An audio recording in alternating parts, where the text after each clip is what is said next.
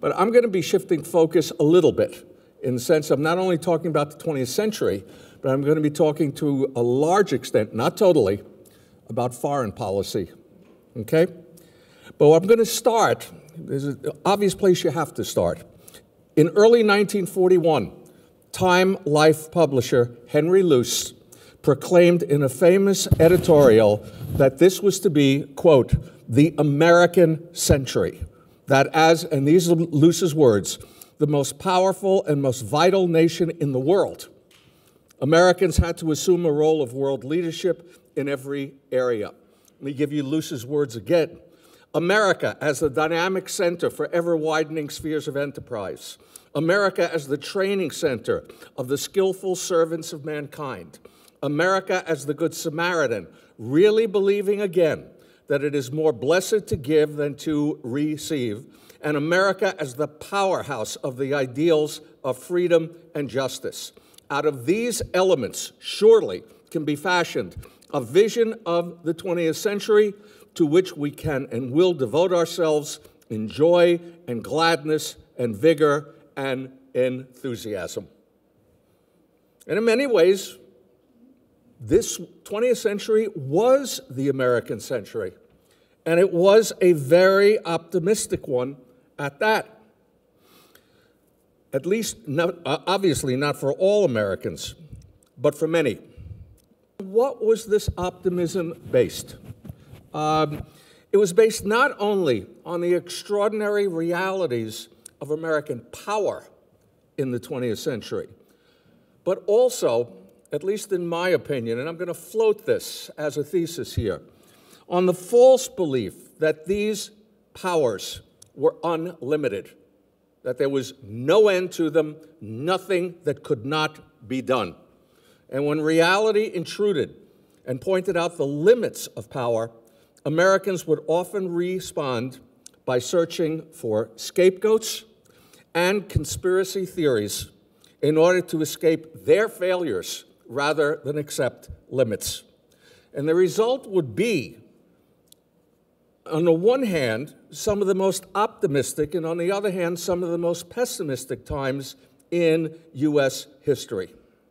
It is interesting in this regard that this feeling of we can do anything and everything parallels or is preceded by the enormous growth of American industrial power. The United States was not the first nation to go through the Industrial Revolution, but once it started, by 1894, the United States was the wealthiest nation in the world in terms of industrial power. And by industrial power, coal, iron, steel, okay? By 1914, U.S. iron, coal, and steel production was greater than that of all the powers of Europe put together. In the words of British historian A.J.P. Taylor, the United States by 1914 was not a rival nation, it was a rival continent. And coincidentally, I don't know, make of it what you will, 1914 is also the year that World War I starts. And by 1917, the United States has entered World War I. Now, this breaks with an American tradition of avoiding European wars, misnamed isolationism.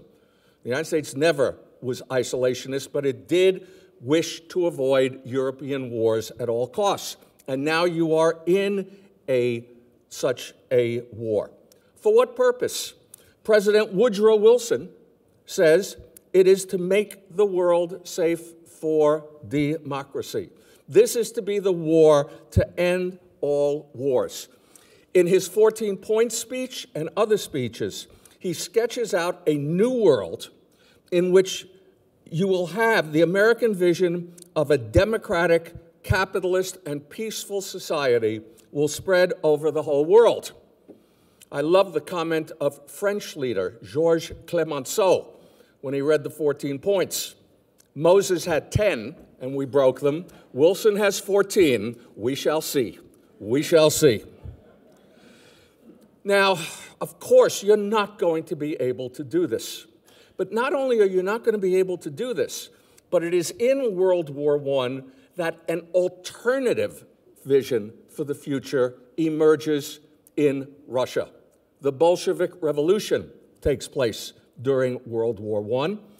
And in effect, both Lenin and Wilson are saying, we have the right way. We are going to remake the entire world in our image. And as the last speaker pointed out, what you will get here are the Palmer raids and the first Great Red Scare of 1919, 1920.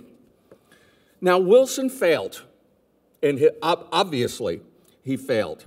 But I would argue that the optimism of the American people continued, at least in regard to economics, throughout the 1920s.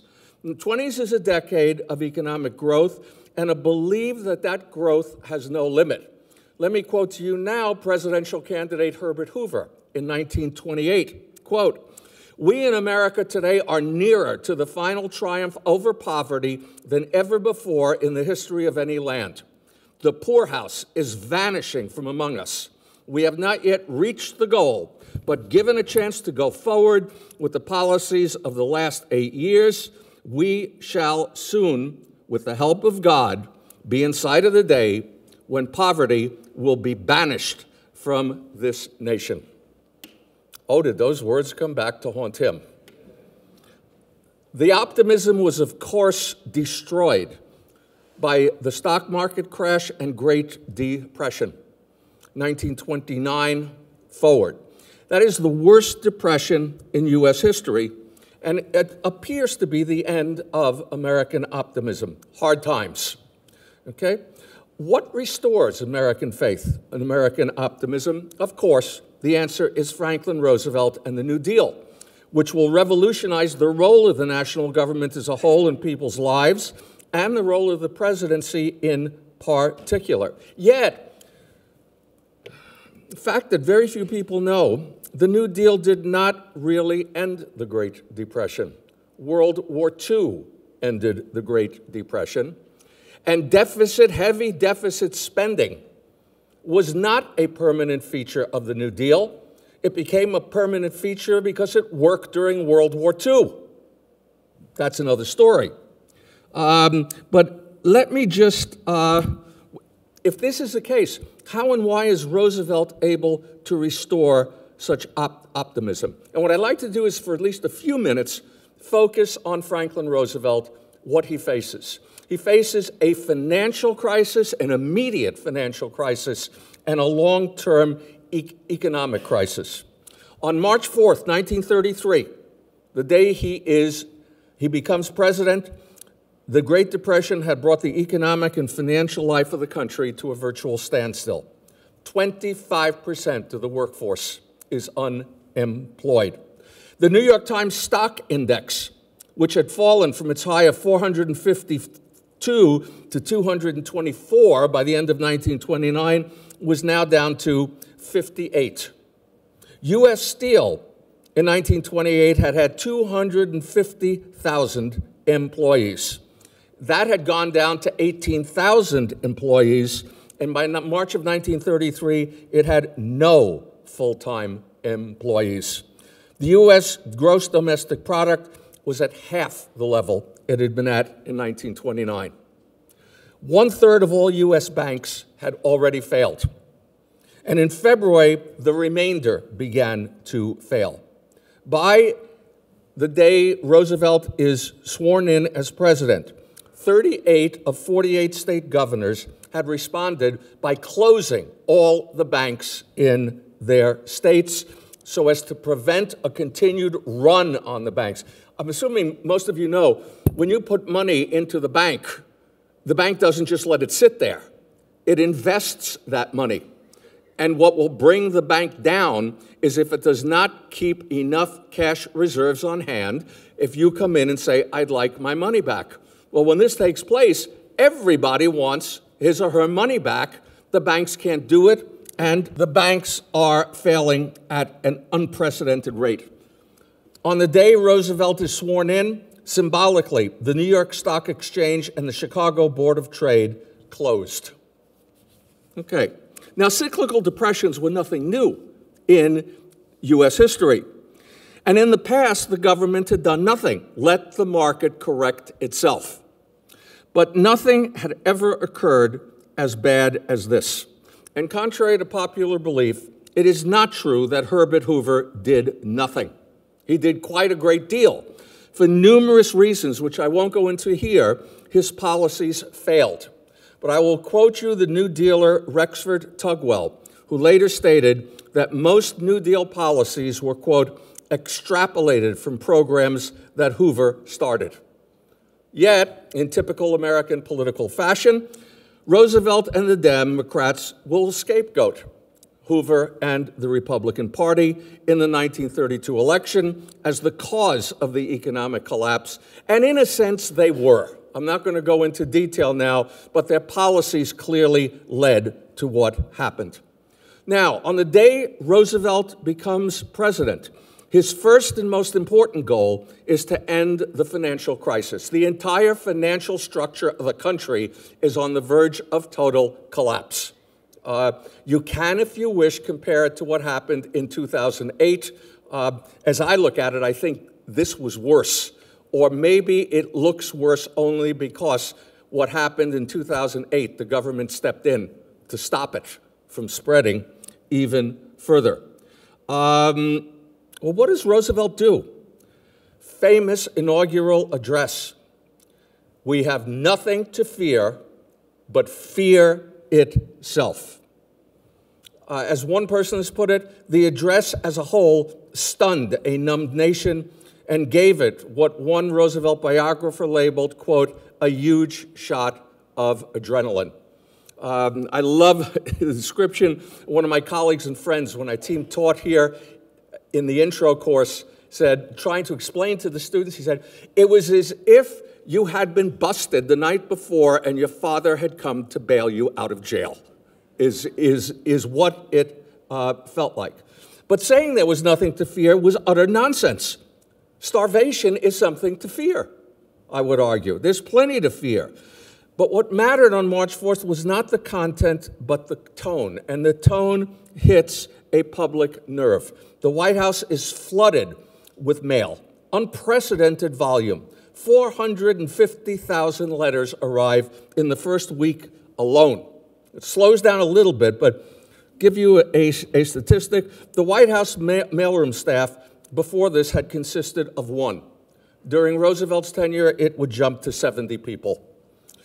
The day after the inauguration, which is a Sunday, Roosevelt uses a World War I era law to shut all the banks in the country that are still open in order to prevent even more runs and a total financial collapse. But what does he label this? A bank holiday. We're all going on, the banks are having a holiday, okay? He also stops all gold transactions. He calls Congress into special session to begin on March 9th, and he then disappears with his staff to draft legislation to present to Congress. On March 8th, he holds his first press conference. And Roosevelt press conferences, there are photos and there are transcripts. It's something to behold. It's banter back and forth. And Roosevelt, of course, in a wheelchair, just invites the press into his office, and they're standing, they're sitting, they're on his table, and it's just flying back and forth. When Congress convenes on the next day, it is presented with an emergency banking bill, which, by the way, had largely been written by bankers, that would provide for government inspection and assistance to reopen the banks. That bill passed the House of Representatives unread in 38 minutes. It received Senate approval and presidential signature within 8 hours. Roosevelt then, contrary to popular belief, there's no deficit spending yet. He presents a bill to cut federal spending in order to balance the budget by cutting veterans' benefits and federal salaries. But he also proposes a bill to allow the sale and taxing of beer and wine. Now that the Prohibition Amendment has been repealed, if we're going to suffer, we might as well be able to drink while we are suffering. On March 12th, Roosevelt gives the first of his famous fireside chats over the radio. Roosevelt was the master of this new medium, the radio. And, sit back, my friends, let me talk to you about banking, okay? And the image is Roosevelt sitting at home by his fireplace, talking to the American people. 60 million Americans tuned in. That's out of a population at that point, if I remember correctly, of under 100 million, maybe 120 million. And what he says is the banking system is now sound. The banks will reopen the following day, March 13th.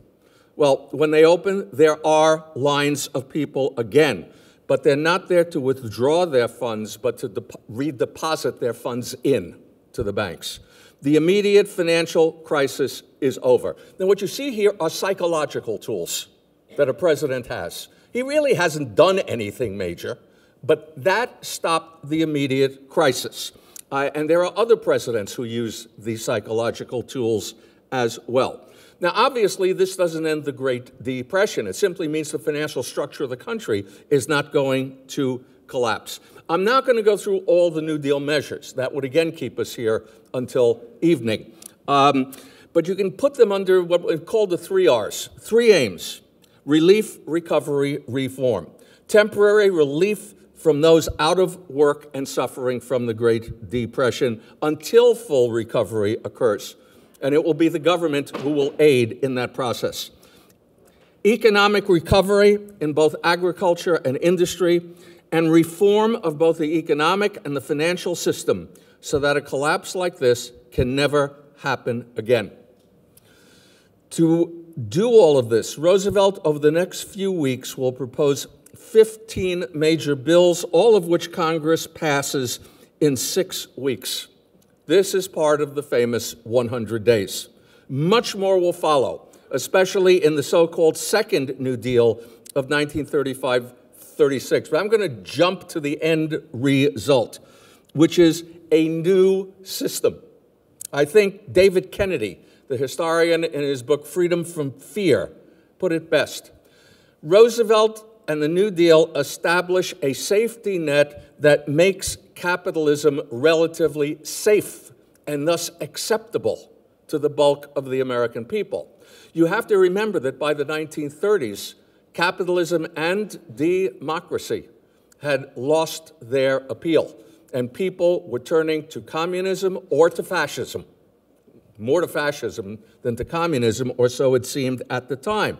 But it is under the New Deal you get the Securities and Exchange Commission, for example, to regulate stock, the Social Security Act, the Federal Deposit Insurance Corporation, the Agricultural Adjustment Act, the WPA to employ the unemployed at government expense temporarily until the economy recovers, the Civilian Conservation Corps to take unemployed youth in the cities and put them up on the Long Trail, for example, reforesting, replanting, and creating much of what is up there. Those of you who hike the Long Trail, who do you think built those shelters?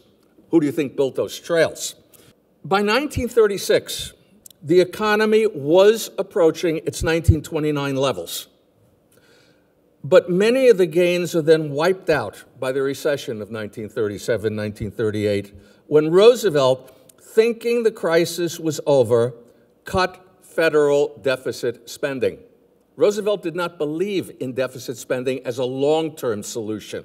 He believed in it as a short-term solution, and when he cut that deficit spending, the bottom fell out again.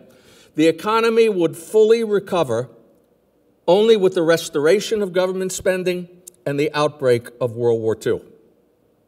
Okay, let's turn to that war. While the U.S. response to the Great Depression was the New Deal, for the rest of the world, the response would be a turn to militaristic, authoritarian, and fascist governments, and the rejection of the entire Wilsonian image of a world in the American democratic capitalist image. And the result would, by 1939, be World War II. The public desired to stay out of this war, because it believed it had been duped into entering World War I. It was not the war to end all wars. It did not make the world safe for democracy. And you have all sorts of merchants of death thesis, that it was armaments makers and bankers who manipulated the United States into war. It was British propaganda that got the United States into war. Oh, to quote a rock group from the 60s and 70s, the attitude was, "We won't get fooled again." How many of you know that was The Who? All right. That changes in the spring of 1940, when everyone expected you'd have a repeat of World War I. Bloody trench warfare that would last for years. Let them kill each other. We'll just sit back.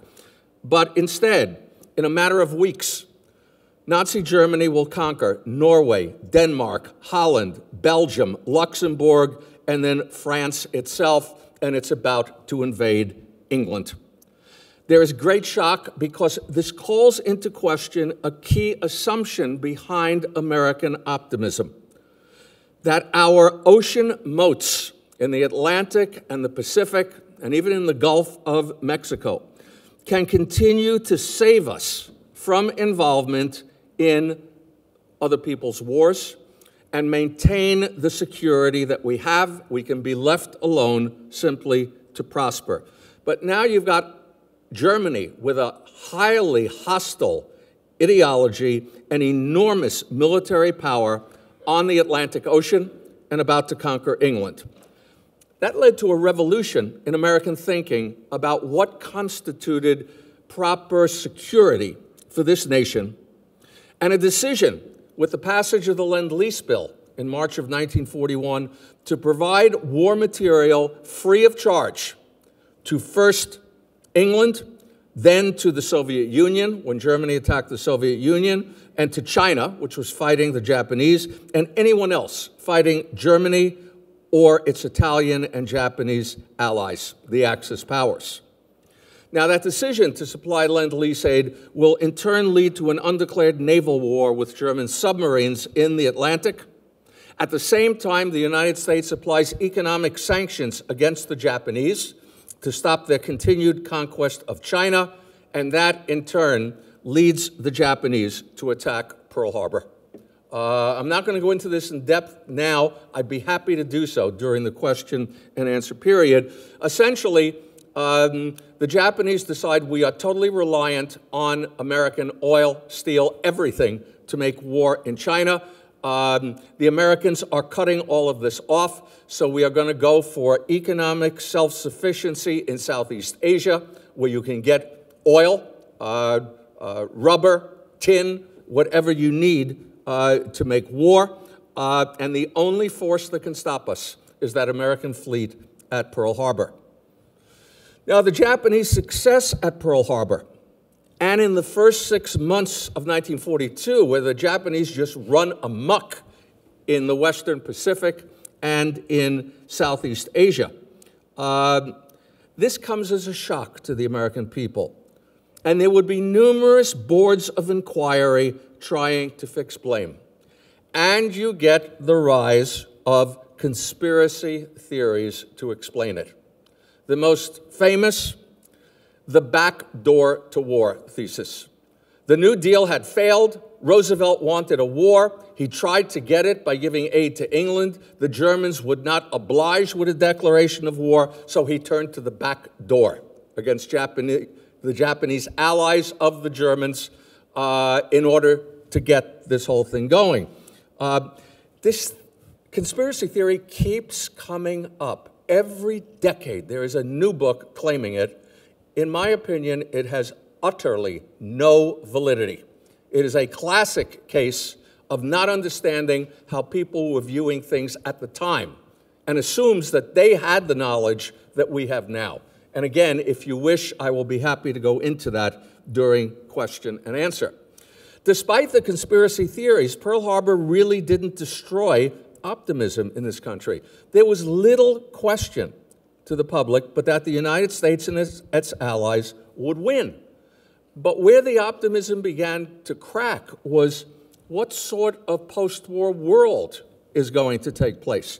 There's tremendous fear of a return to the Great Depression. The country is out of the Depression because of war orders. What's going to happen once the war ends?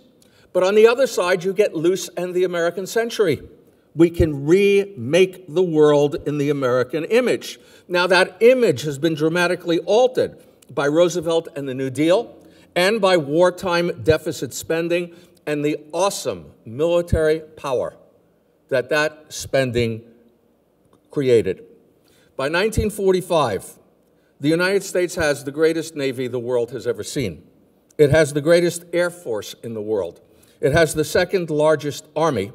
But most of all, the incredible wartime production. The United States is supplying approximately 16 million men and women in uniform, plus the British, plus the Soviets, plus the Chinese.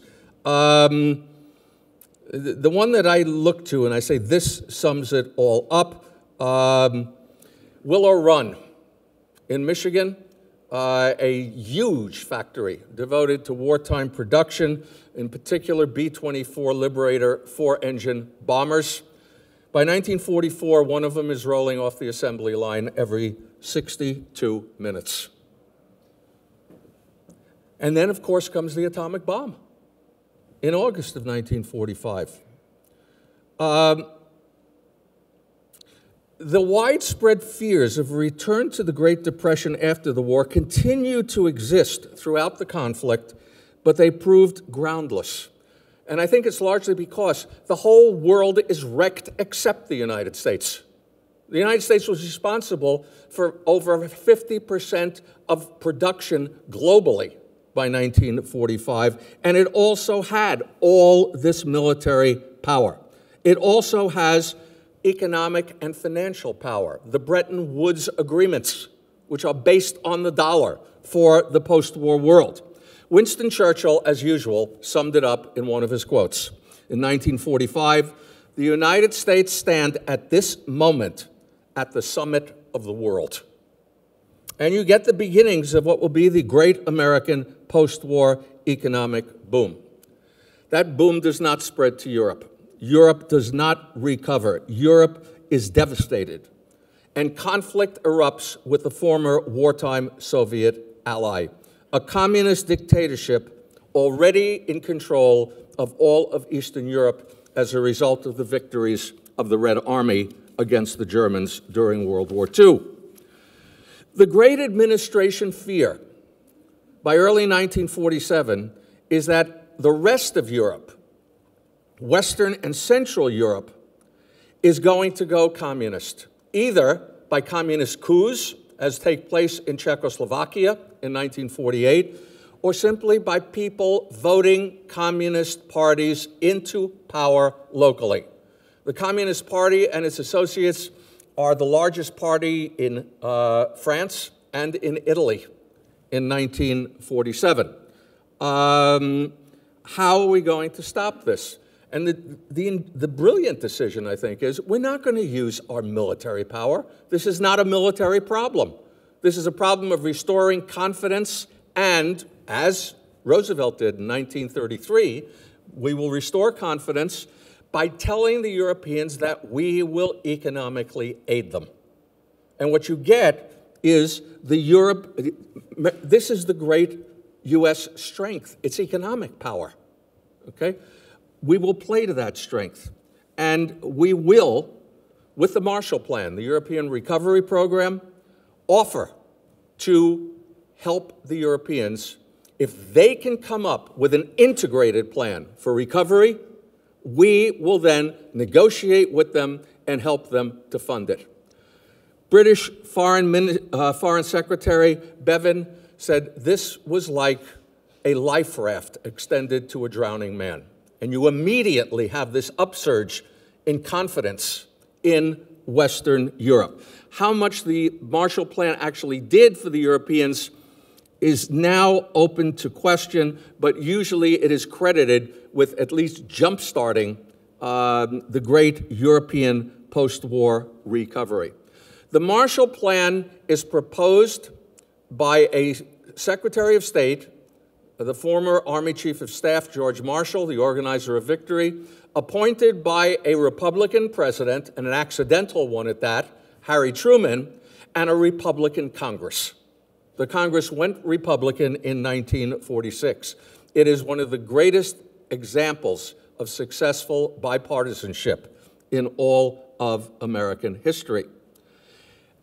But in 1949-50, there are three great shocks which really shake the optimism of the American people. The detonation of the first Soviet atomic bomb, which according to the American experts was either never going to happen or not going to happen for another 20 years. I should have put experts in quote marks. The true scientific experts knew that that was bunk and that the Soviets were going to get it a lot earlier. At the same time, spy cases break in both Britain and the United States, spies in the atomic bomb project. And in China, the Chinese Civil War, the communist Mao Zedong defeats the forces of Chiang Kai-shek and his nationalists, and Mao quickly aligns with the Soviet Union, the Sino-Soviet Pact of 1950. Well, how and why can these defeats be happening to us in the midst of the American century? This cannot be. The result is a search for scapegoats instead of recognition of American limits and, if you will, human limits. And I think there's one comment by the critics that sums it up. The battle cry goes out, "Who lost China?" Okay? That assumes you had China to begin with, which you did not. But the assumption was China's the American ward. It's been the American ward ever since the Open Door Notes. We went to war with Japan in order to protect China. If you know, again, please ask me during the question and answer period, and I will go into that further. But the answer they come up with, who lost China? We were betrayed by communist spies and communist sympathizers in the Roosevelt administration and in the Truman administration. And those charges go all the way up to the Secretary of State and the President, who was charged with being a communist. We are talking, of course, about McCarthyism and the second great Red Scare of the 1950s, followed by the great Republican victory in both houses, both houses and in the presidency under Dwight Eisenhower. But as the last speaker pointed out, Eisenhower is not a conservative, at least not in the mold that we would identify as a conservative. And he will halt the worst aspects of the McCarthyism of the early 1950s. There is disagreement over, on the one hand, he is so afraid of McCarthy and his handlers are so afraid of McCarthy that when McCarthy accuses George Marshall of being a communist, Eisenhower, who was Marshall's protege, is livid. And he does defend Marshall in the far west. But then when he gets to Wisconsin with McCarthy on the stage, his defense of Marshall is eliminated from his speech. Whether he eliminated it or his press secretary eliminated it, there's controversy. But instead what you get, those who defend Eisenhower in this say McCarthy falls in 1954 in the Army McCarthy hearings because of what Eisenhower does behind the scenes. There is a new book about this called Ike and McCarthy by an author named Nichols, if any of you are interested in this. I believe that Eisenhower, as a moderate, did try to end the worst aspects of the McCarthyism of the early 50s. But he accepted, in turn, large chunks of what I would label this Manichaean view of the world. Reinhold Niebuhr, in one of his books, will label it children of light versus the children of darkness. We are the children of light. That is what we spread. The enemy is personified as the other in this view of the world. The man who personifies this in his public statements is the Secretary of State, John Foster Dulles. As the world, the third world, decolonizes, Dulles will say, you have to be with us or against us. There is no neutrality in this struggle, this holy war against communism. For most of the third world, I love the comment of one writer, for most of the third world, former colonial world, the struggle between the Soviet Union and the United States is the equivalent of a struggle between General Motors and Ford. It's not our concern. And the Americans come up with all sorts of analogies to say, it is your concern. My favorite one, Russia, you are the lamb, the newly born lamb. Russia is the wolf. We are the shepherd. And I believe at one conference, the Indian delegate says, very interesting. That's a fascinating way to put it. It conveniently forgets what the shepherd does to the lamb after he has saved it from the wolf. In the 1960 election, there is no argument about this. Both candidates, Kennedy and Nixon, are going to go full blast with the Cold War. In fact, Kennedy is the hawk. Okay? Let me just quote to you. I think many of you are old enough to remember hearing this and watching it. Let me just quote to you from the inaugural address for a minute. Okay? Let the word go forth from this time and place to friend and foe alike that the torch has been passed to a new generation of Americans, born in this century, tempered by war, disciplined by a harsh and bitter peace, proud of our ancient heritage, and unwilling to witness or permit the slow undoing of those human rights to which this nation has always been committed and to which we are committed today at home and around the world. Let every nation know, whether it wishes us well or ill, that we shall pay any price, bear any burden, meet any hardship, support any friend, oppose any foe, to assure the survival and the success of liberty. In the long history of the world, only a few generations have been granted the role of defending freedom in its hour of maximum danger. I do not shrink from this responsibility. I welcome it. I do not believe that any of us would exchange places with any other people or any other generation.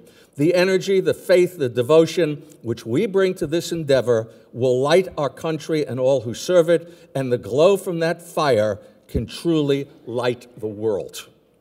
And so, my fellow Americans, ask not what your country can do for you, ask what you can do for your country.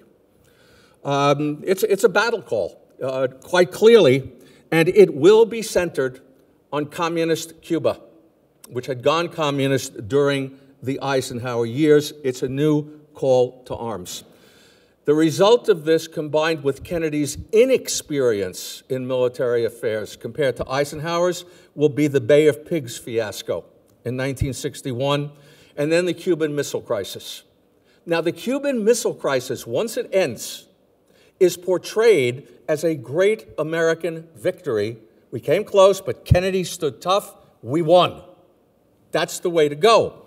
We now know a lot more about it. First of all, secretly, Robert Kennedy traded U.S. missiles in Turkey for removal of Soviet missiles from Cuba. That was the quid pro quo, and we came a lot closer to nuclear war than anyone realized at the time. In conferences held afterwards with the participants in the missile crisis, it became clear that the Soviet commander in Cuba had the power to order a nuclear strike on the United States if an invasion took place. When Robert McNamara heard that, he was still alive, he turned white. They did not realize that this was the case. Okay. Kennedy will be assassinated in November of 1963, and you want conspiracy theories, they run wild. Again, I'm not going to go into them. I'll be happy to discuss them and the problems I see in some of them, at least some of them, during the question and answer. I will quote my wife, who once said, "My husband does not believe in conspiracy theories. He thinks human beings are too stupid to pull them off." It's true. But then you get the height of American optimism under Lyndon Johnson. Okay? Let's just go through a couple of the things that Lyndon Johnson is going to try to do simultaneously. A civil rights revolution for African Americans at home, a war on poverty, and expansion of the New Deal to create a great society, continued economic growth, prosperity, more safety net to include things like health care, Medicare and Medicaid. For those of you like me who are on Medicare, very thankful for that. Then again, one can correctly claim it's our money to begin with. But at the same time, Americanization of the war in Vietnam. Why? Because the South Vietnamese are about to lose. It's as simple and as clear as that.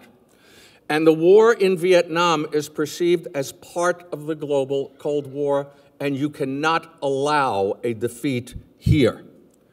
To put it mildly, that was too much. It was guns and butter.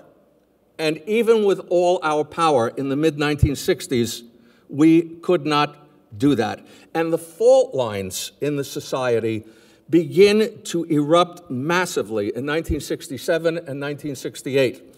The radical journalist Andrew Kopkind in Ramparts magazine, writing in the summer of 1967 about, quote, the great American crack-up, compared it to what had happened to the USS Forrestal, a huge aircraft carrier that almost sank, not because of enemy attack, but because of internal malfunction, which starts a chain reaction, okay? It had to do with fuel on the deck, and it just spread.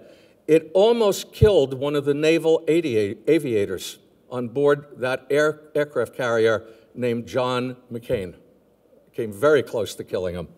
And what you get is this year of what he referred to as the Great American Crack-Up. The civil rights laws and Great Society legislation proved grossly insufficient to deal with the racial, economic, and social problems taking place. You will get the rise of black power at this time. It also didn't deal with our gender problems at all. You get the rise of the second wave of feminism at this time. You get the beginnings of the economic financial crisis due to the overheating of the economy due to the war. You can't do guns and butter. And you get the rise in the universities of the New Left and the counterculture, and a total rejection of Johnson's version of the American dream, similar to the rejection by African Americans who turn to black power.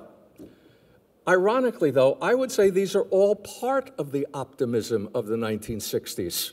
Johnson is saying we can do everything, and Johnson's attackers are saying, yes, we can do everything, but you're doing the wrong things. It is that same sense of no limits at all. What that, of course, ignores is the fact that there is a massive white conservative backlash building against all of this, symbolized by the rise of George Wallace and the Southern shift from the Democratic Party to the Republican Party with the elections of the mid-1960s. And then you have the year of the Great American Crack-Up, 1968, an event each month that shook the nation. The Tet Offensive in January and February. There is no light at the end of the tunnel. Johnson's decision in March not to run for re-election.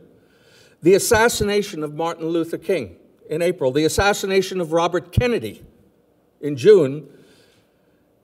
the police riot at the Democratic National Convention in Chicago with the youth yelling, "The whole world is watching. The whole world is watching." Optimism has been, put it mildly, been severely shaken. And Americans will turn to Nixon and the Republicans in 1968 in an effort and a hope to calm things down and restore optimism, but things only get worse. Vietnam, no solution. Anti-war protests grow, and they will lead to Kent State. The decline of U.S. economic and financial power will continue, not only because of the war, but because of the rest of the world finally recovers from World War II, and the United States becomes highly dependent, or the high dependence of the United States on outside resources grows and becomes visible, as illustrated by the 1973 oil embargo and the lines at gas stations that some of us here remember quite vividly.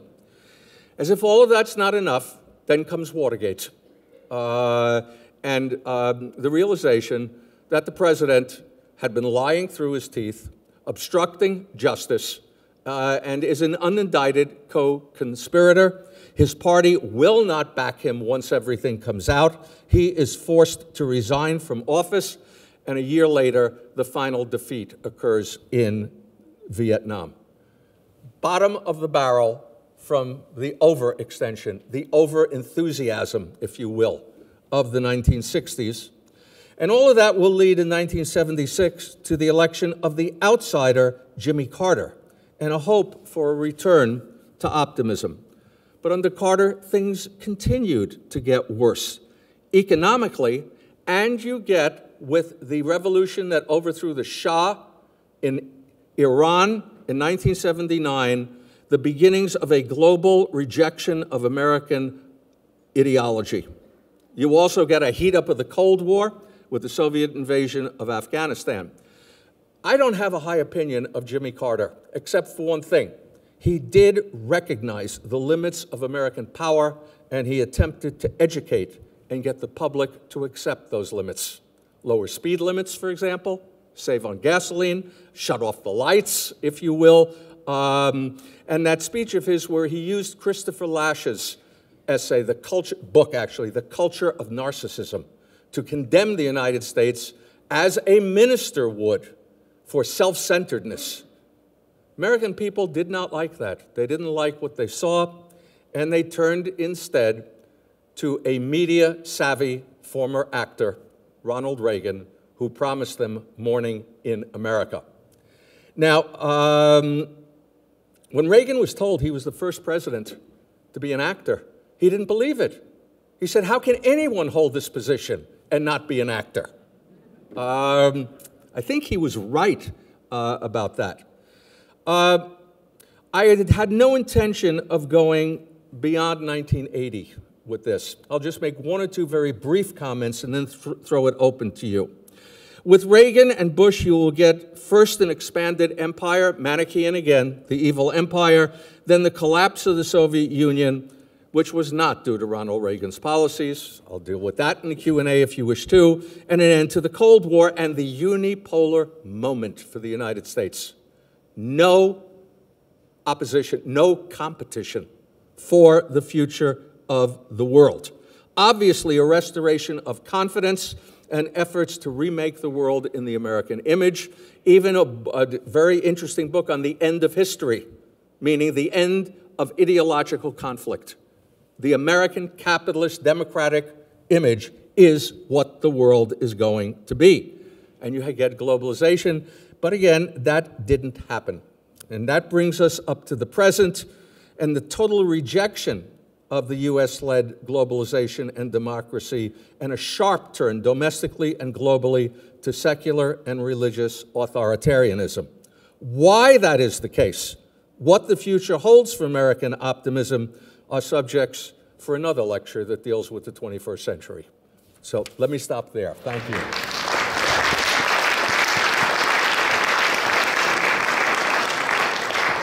In the recession of 1937, was it not also due to the Federal Reserve raising interest rates prematurely And also during the Vietnam War, you get the impression from Ken Burns' series that both Kennedy and Johnson, despite information that said that it was a losing battle in Vietnam, they did it so that they could get reelected, because it was an unelectable position to maintain that we need to pull out of South Vietnam. How many of you have seen the Ken Burns documentary first? Good. It's quite good. It's quite good.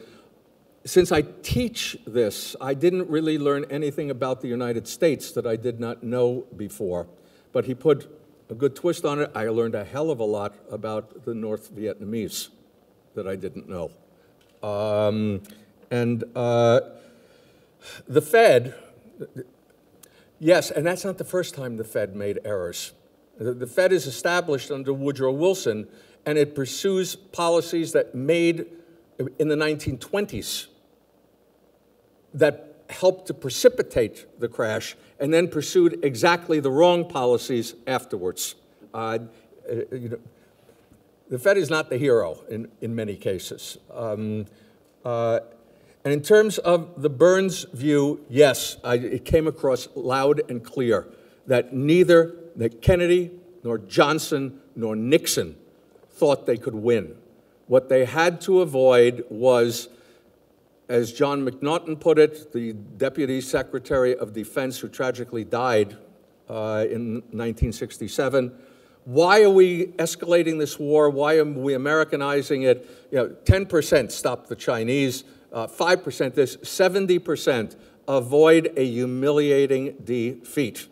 Now, not to defend these presidents, but realize they had lived through a history and they were terrified, Republican and Democrat, by a possible return to, instead of who lost China, it would be who lost Vietnam.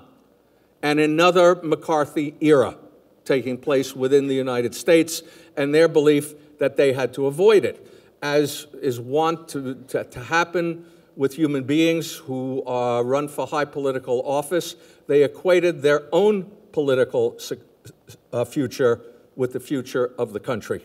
And you can rightly condemn them for that, but clearly that would have been the end of their political careers, and you would not have had anti-war people coming in. You would have had people coming in going, nuke them, if they had not put the limits on, at least in my opinion. I think the Ken Burns film, the excellence of the Ken Burns film is shown by the fact that left and right both dislike it and say it's too fair to the left or it's too fair to the right. And I think it hit the right middle ground in what it was doing. In your opinion, how would Roosevelt be rated today had he only been a two-term president, had not been the leader of World War II, based on the New Deal?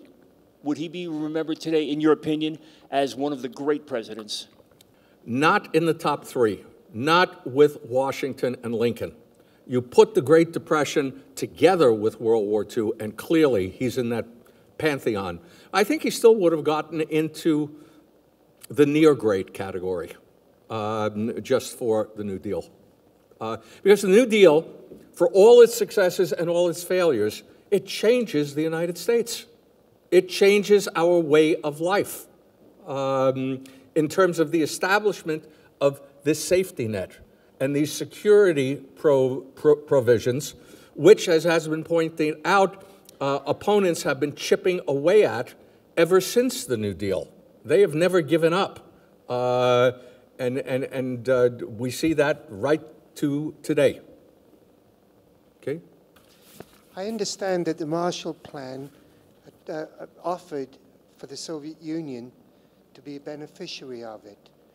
Is that true? Say it again, that the Marshall Plan was offered to the Soviet Union? Yeah. Absolutely true. Absolutely true. One of Stalin's worst blunders in the Cold War was turning it down. Now, he had good reason to turn it down, but I'm going to be Machiavellian here, okay? Shock.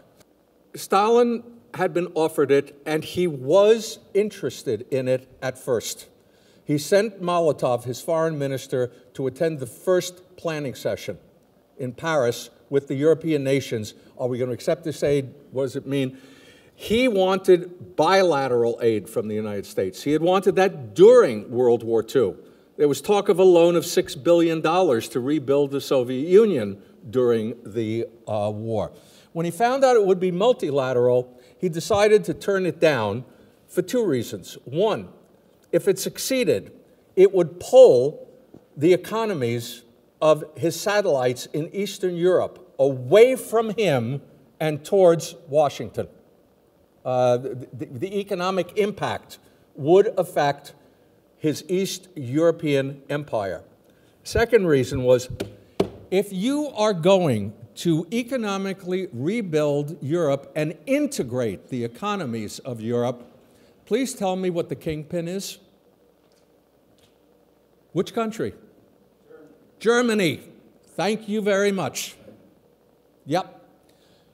That is Stalin's worst nightmare. The rebuilding of German economic power, which can then be turned into military power. But by walking out and doing everything he could to prevent the Marshall Plan, he gets the conservatives in Congress to vote for it, number one, which they never would have done if he had been part of it. And if he'd been part of it, he could have torpedoed it from the inside. He could have just got niet, and tied the whole thing up.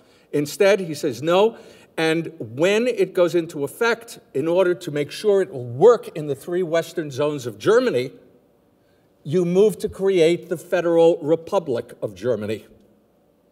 And Stalin, to block that, blockades the western zones of Berlin, which lie totally within Eastern Germany, and the aim here, stop the Americans from forming a separate West German government. It boomerangs terribly. The blockade is a failure. You have the Berlin airlift. You do come close to World War III, but the end result is that it speeds up the formation of a West German government. So one of those great what-ifs, what if Stalin had said, yeah, this is a good idea, I think I'll go along with it, is a third reason he said no. He would have to open up his economic records and just show just how devastated the Soviet Union was. One of my colleagues compared the Soviet economic situation throughout the Cold War to Popeye. Remember Popeye? Okay? Eat spinach and that forearm, okay? That's the military. Everything else is this scrawny guy. There's just nothing there. And Stalin didn't want the West to see that. But the offer was made, most definitely. With all this economic power after World War II, how is it that we did not end up with universal health care as other countries did? Did you all hear it? Johnson pressed for it. Johnson pressed for it. You know, I'll go out way out on a limb.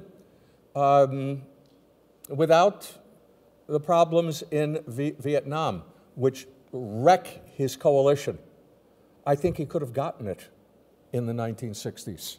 Try after try meets with failure, despite everyone saying, we're going to do it this time, we're going to be able to do it this time. And of course, it's only when we get to Obama. And the only way Obama can get it through is to accept the plan of the Republican governor of Massachusetts, Mitt Romney, who then denounces the plan once Obama says it is his. But he thought by doing that he could get bipartisan support for it. That didn't work. Roosevelt, too, his coalition, there were three things that happened in 1937-38 that wrecked the Roosevelt coalition, and portions of his own Democratic Party turn against him. He still has the majorities in Congress, but he cannot get the bills through. The first is and perhaps you had the recession of 1937-38, but I think more important were two things. One, the attempt to pack the Supreme Court, which was just over the top. He was accused of being a dictator, a tyrant, trying to destroy the third branch of government. He wanted to be able to appoint an extra Supreme Court justice for every one of them over the age of either 65 or 70 on the grounds that they were too old to be able to take the workload. Someone should tell Ruth Bader Ginsburg that. And that, a lot of his former supporters turned against him at that point. And the other was an attempt to purge the Southern Democratic Party of those who were opposed to New Deal measures, and that fell flat on its face. His popularity did not translate down to the local level. Not the first or the last time we see that happening. And you put those three things together, his magic over Congress had been broken by those three things, and there were a few more bills that went through in 1938, but he couldn't get the really big ones that he wanted. Johnson tried and failed, as I said, again and again, efforts. You know, one can also say, you can make analogies, there are other things where you think it's going to go through, and it doesn't. What about the Equal Rights Amendment?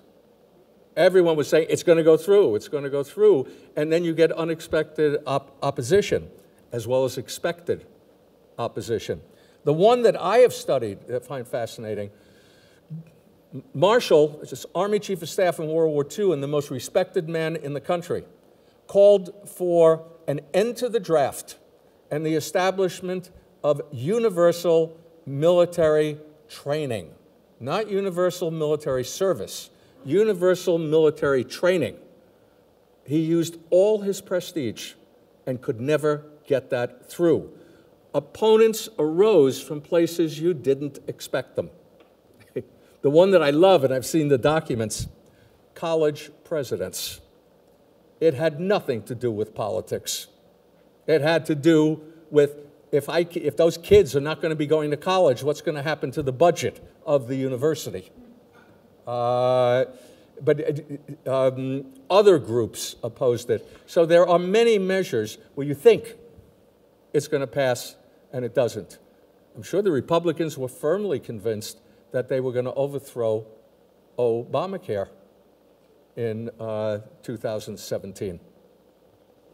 You made a point that I hadn't thought of before, and that was about the improvement of American morale or optimism during World War II. And I'm old enough to remember the tail end of the Depression and all of World War II, and you know, you're right. And part of it, of course, was a very good propaganda machine because we never realized how close we came to losing that war. Correct, yeah. We did come close to losing it. But I think it's an important point. Thank you very much, Neil. That's my former colleague and friend, Neil Stout. First of all, I was surprised to learn that Johnson wanted universal medical care. I don't remember that, having lived through the 60s. I remember Medicare, I remember all those things, but not the universal. And would the argument be used against it? Oh, that's socialized medicine? Yes. Wasn't that part of the conversation at the time? Yeah. Johnson, he felt Medicare and Medicaid was the most he could get. Remember, Johnson was the master of the Senate, and he figured, I can get this. Let's wait a bit and go to the next step. And yeah, the charge was socialized medicine. Opposition from numerous groups, not least the American Medical Association, from that. Okay, I guess that is it. Thank you very much.